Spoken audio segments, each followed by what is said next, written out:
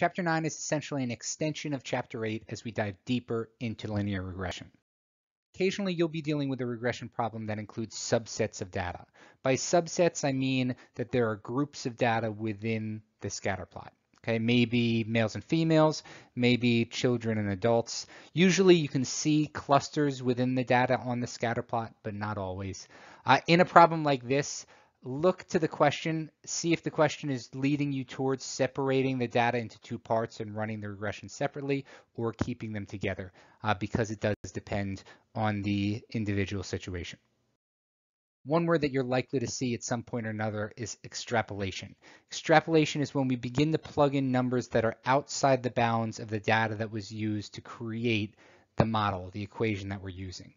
The farther away the x value is that we're plugging in compared to the average x value of all the data we use to create the model, to create the equation, the less trust we have in whatever we're getting out from our equation. When we plug in something that's far away outside of those bounds, it's called extrapolation. We're assuming that the trends that we're seeing are going to continue, and a lot of times that's a foolish assumption to make.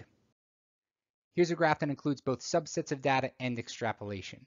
The horizontal axis shows the year, vertical axis shows the age of first marriage by men. Obviously, we don't have a linear association here, but we can break it into groups, into subsets of data, and run regressions on those individual groups. They did a regression on just those blue points, and they got this line of best fit. Obviously, we wouldn't want to use that blue line to approximate or predict a value for 1980. Okay, the trends have changed. Really, anything past, say, the late 1940s, it would be inappropriate to plug in data for that equation. Okay, if we made an equation with this red data here, obviously, the age of first marriage can increase forever. At some point, this is either going to level off or it's going to turn back around. Okay, so we want to stop around where the data stops. I think it's about 2000. Anything past 2000, we're extrapolating. We're not sure if those trends are going to continue, so we don't want to do that. Now let's talk about outliers, because there's a lot of different ways we can classify outliers. There's outliers that are high leverage, there's outliers that are influential, there's outliers that are both, neither, etc. All right, so outliers can have large or small residuals. The leverage that an outlier has comes from how far away it is from the average x value. The farther away it is on the x-axis, the higher leverage the point is. An influential point is any point that would change the regression line if it's removed from the data.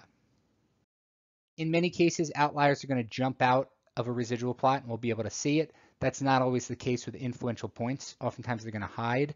And the reason is because it's an influential point, it's affecting that regression line. It's pulling the line towards the point and creating a small residual for itself.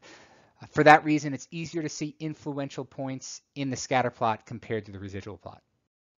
In the previous notes video, we talked about how correlation is not causation and the concept of lurking variables and how there can be some kind of external source of variation that's affecting both of our variables at the same time. For that reason, regardless of how strong the correlation is, regardless of how strong the R-squared value is, we can never say that one variable is causing the other one. Here's a perfect example why. In this scatter plot, along the y-axis, we have the life expectancy for a number of different countries, and along the x-axis, we have doctors per number of people in that country. You can ignore the square root. It's a re-expression which we'll be covering next chapter. So we can see that there's a positive, linear, moderately strong association. It makes sense. The more doctors we have per people, the higher the life expectancy we would expect in that country. Now let's change the explanatory variable from doctors per person to TVs per person. We'll keep that response variable as life expectancy. And we can see that when we do that, we actually have a stronger correlation than we did with doctors per person. So lesson learned from these two graphs, if we want to increase the life expectancy of a country, we should send them more TVs. Obviously, that's not the case. While there is a certain impact that comes from having access to a television, it's not likely that that's causing more of an impact on life expectancy than the number of doctors in a country.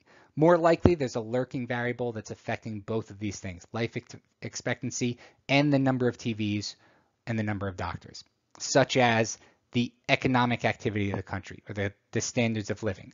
Countries with higher standards of living are going to have longer life expectancies and more doctors and more TVs. Higher standards of living causes changes in both of these variables.